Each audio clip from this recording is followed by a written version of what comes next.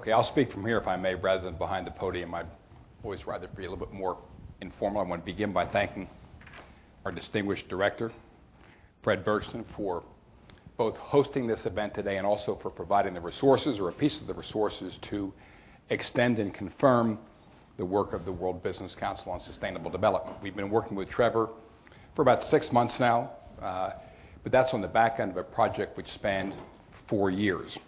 And I would say that we broadly come out with Trevor in virtually the same place. Some differences between our work and the IEA, I think not material, not at the level of interpretation, but broadly we've got good confirmation from Trevor that we're on top of existing analytical thinking, and I believe we've also moved the knowledge in this business forward a good deal over this 4-year effort, which was unusually extensive. It's a $15 million effort.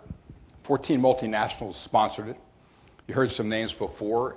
Lafarge and UTC were the co-chairs together. Bruno Lafont, who's my counterpart, Chief Executive Officer of Lafarge, is not here today. Jim Brazelton is here from Lafarge. He's their Senior VP for Sales and Marketing for North America. And then we had 12 other companies along with us, and you heard some names before, like TEPCO, Tokyo Electric Power, Electricity and Gaz de France, Philips, DuPont, people like that. So credible, serious names. We had good staff work, of course, that went into that $15 million expenditure, a lot of computer support, and a really very good consensual program that extended across these 14 companies. We will do a manifesto under the headline of the World Business Council for Sustainable Development in next month or so, and that is going to wrap up and is going to, if not bind, it's going to certainly put a fair amount of moral authority behind this study with respect to the actions that all of the members of the World Business Council on Sustainable Development will take together. Of course, we have here today Bjorn Stigson. Thank you, Bjorn, for being here, who is the president of the World Business Council for Sustainable Development.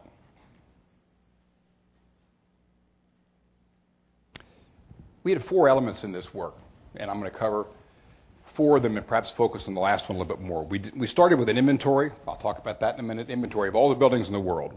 We did a survey, 1,400 professionals. We built a model, a big model, and then we spent some time trying to figure out what does all this mean in terms of interpretations and next steps. I'll begin with the model.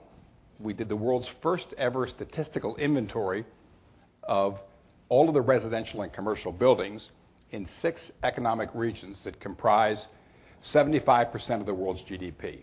That's a lot of numbers and a lot of words, but we took United States, European Union, Brazil, China, India, and Japan. 6 economic regions, which is 75% of the world's GDP. And we did, again, this statistical inventory that didn't do it address by address by address, but it took categories of building types on study in these individual locations, and it footed to 900 million buildings. Interesting comment is that of those 900 million, 100 million are commercial and 800 million are residential. And that, by the way, just begins, the size of those numbers begins to invite some questioning about the magnitude of the problem of implementing climate change with respect to decisions made by 900 million people. This inventory was specific as to size of building, type of building, end use, fuel type, location, therefore geography, and also energy efficiency of these structures reflecting the equipment installed, including things like insulation and fenestration and so forth. So very detailed, comprehensive, statistical inventory of 900 million buildings. We did a survey of 1,400 professionals. These were architects, developers, designers, engineers, owners, and we asked about the question of building green. There were a whole bunch of questions, a whole bunch of answers, but I'll give you the highlight. The highlight was that, on average, this population of informed professionals overestimated the cost of building green by 3 times, 300%, and they underestimated the energy savings of building green by 50%, about half. So a complete miss, and that might cause us to conclude why people don't think the rates of return are too good, and why one of the things you're going to see in a few minutes is there are very large numbers of very attractive investments that have been present in front of building owners and decision makers now for decades, and they haven't done them. And you wonder why they have not done them. I think that's a principal conclusion. Earlier, the McKinsey work with this so-called negative abatement cost, which really means financial return well above cost of capital. And same thing came out of our work, and it asks the big question, why don't people do what economic good sense would say that they should do? So we did the inventory, we did a survey, we built a model. The model's big and complicated, the way these things always are. In fact, it's so complicated and it's got so many answers and so many different things in it that it's really hard to get your bearings sometimes. And I'm always trying to do big picture things. That is, the model experts come in and say, okay, here's the output, and it's huge. And I'm saying, well, what does it mean? And then trying to cross-check and cross-foot and make sure that the number over here bears some reasonable semblance to the number over there. So we did a lot of that. And it's a big model. It's got 50,000 equations in it, more than that actually in working on 2.5 million data elements. So it's comprehensive and pretty good. And then on the back end of this work for the last year or so, we've said to ourselves, what does all of this mean? I said before, 6 economic regions in the world. We looked at 5 principal building types, although we have data on a lot more building types. The 5 principal building types are single-family residential in the United States. We took southern states for that specific calculation, and France. We did offices in the United States and in Japan.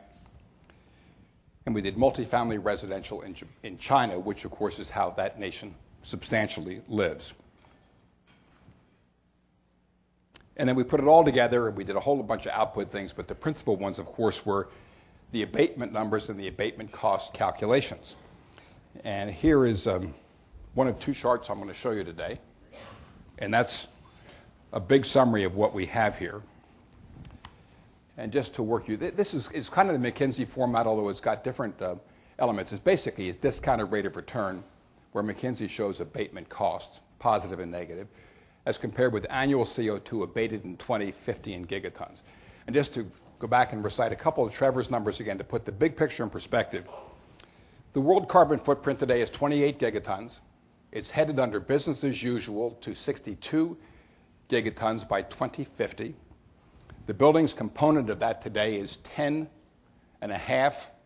gigatons out of 28, or 38%, and that's headed to 21 gigatons by 2050 under a business as usual basis. Basically, these numbers for both buildings and for the world are going to double under business as usual between now and 2050.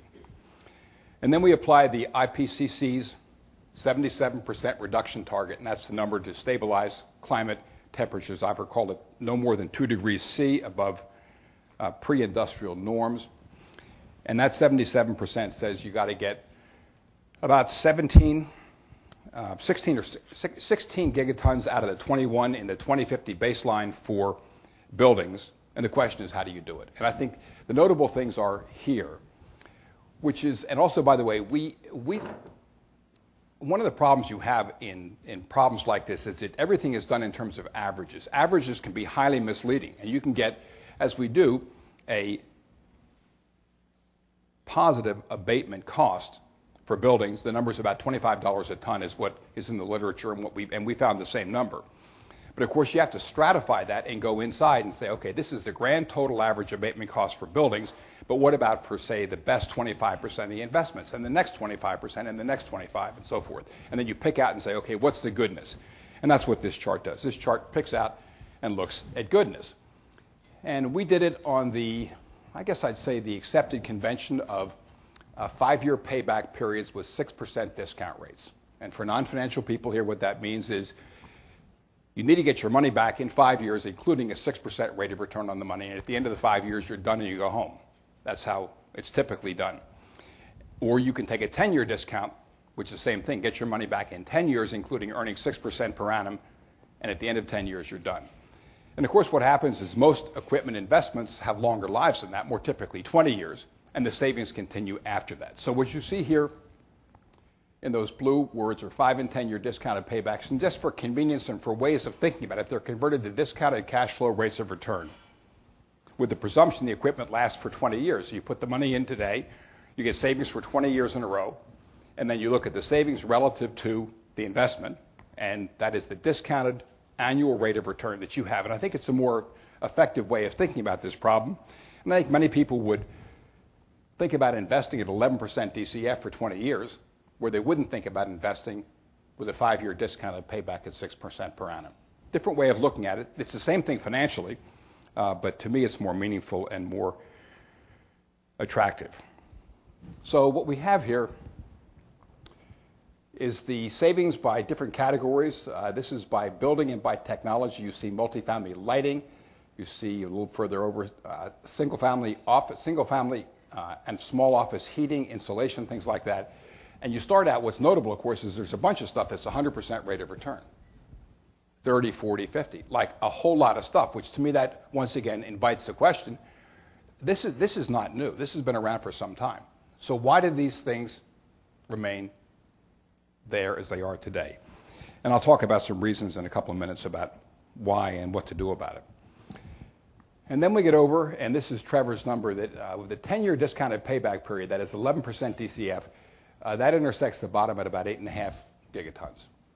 And again, what we're looking for, the 77% reduction, and that's shown on the chart there, the IEA 77% target, here at 15 gigatons, and we can get sort of halfway there with very attractive projects. And then the question is what to do about the balance. And there we come into perhaps a more significant finding here, which is that we don't think, after lots of review and study, and this is maybe a surprising conclusion to this group, we don't think active solar or PV solar actually pays, even with subsidies and even with technology evolutions and so forth. And so when we stack up the relative attractiveness of things that you can do, PV solar is a large quantity.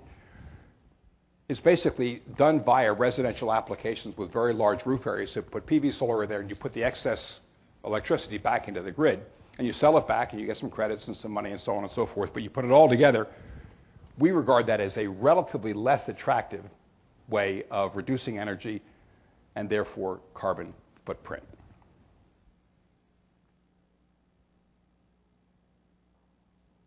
Might also mention that the investment cost to do all this in the first two categories, it's about $250 billion a year in each of these two categories. That is the most attractive category, which is the 5-year discounted payback, 21% DCF, takes about $250 billion a year to generate all that.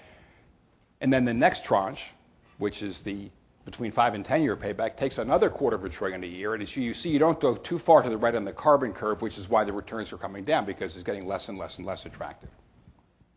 But still, together, $500 billion a year gets us 8.5 gigatons against the 2050 baseline on a financially attractive basis. I can convert these numbers also back into the standard carbon abatement cost numbers that people talk about. Trevor said, and I'll confirm, that our study came up with a carbon cost abatement number for the building sector of $25 a ton. That, by the way, compares quite favorably to industrials, which are about twice that level, and to transportation sector, which is about 3 times that level. So it's all pretty good. And I think what this all steers us to is that buildings are the highest single priority for carbon footprint reduction in front of all the things that are available to governments, industry, consumers worldwide. If we want to make a big bang early, you go to buildings, it's the lowest cost, and you go to the front end of the building stuff, which is what's on the left-hand side of this chart, with very, very, very attractive rates of return.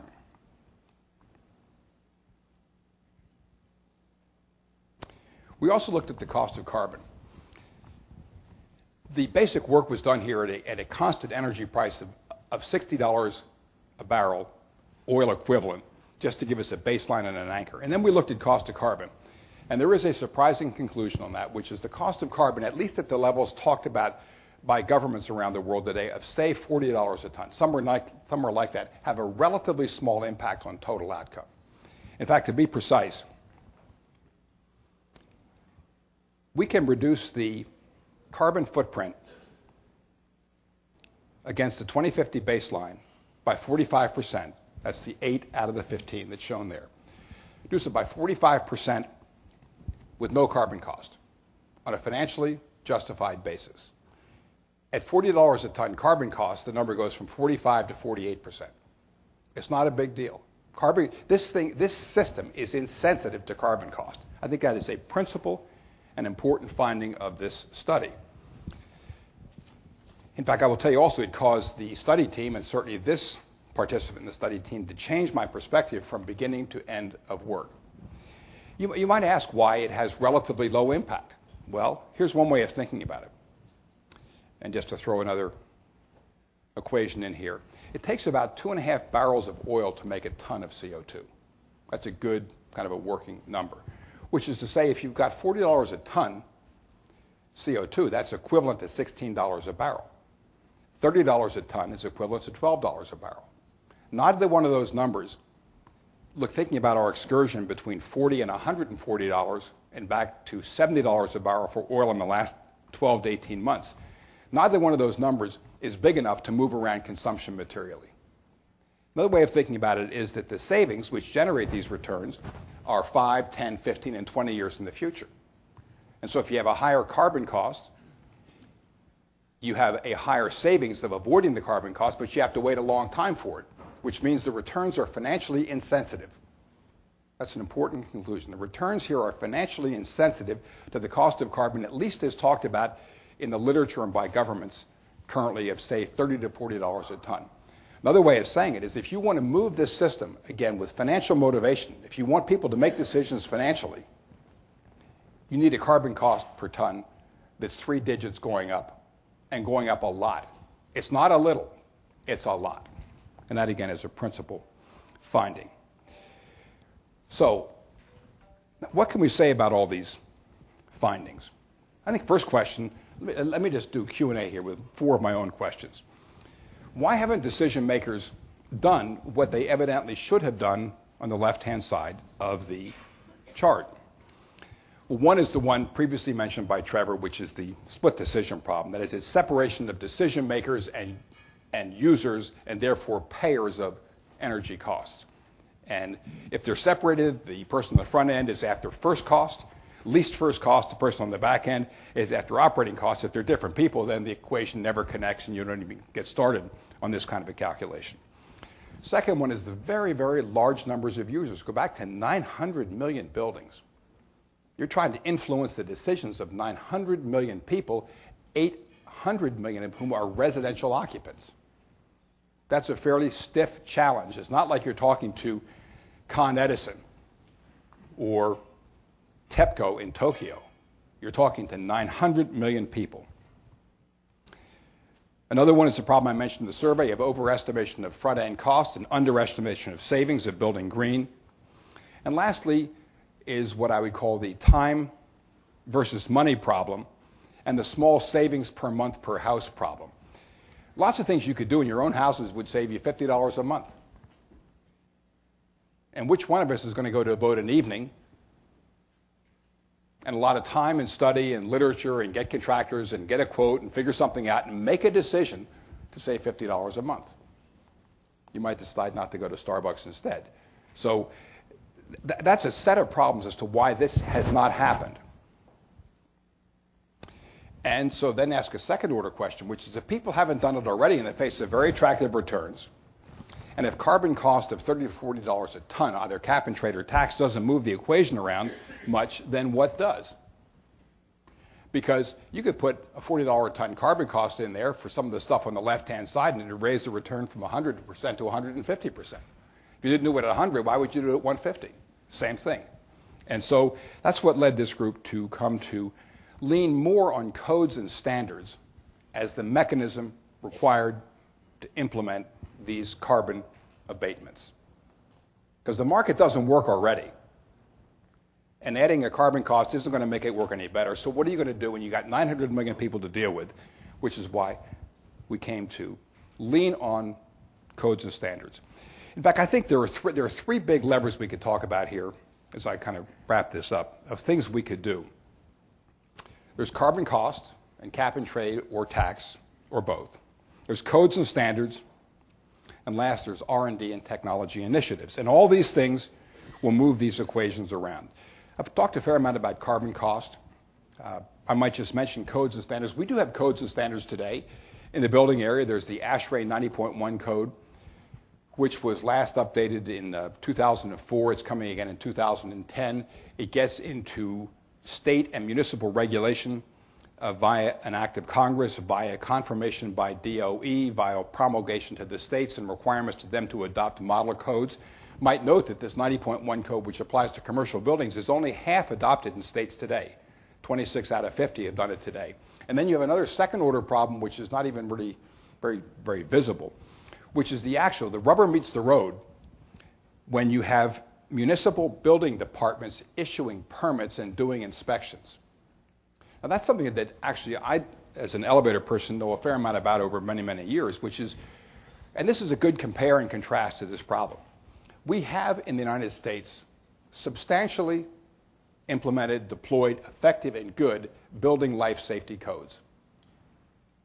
There's fire code, there's an elevator code. The elevator code, which I know intimately, is comprehensive.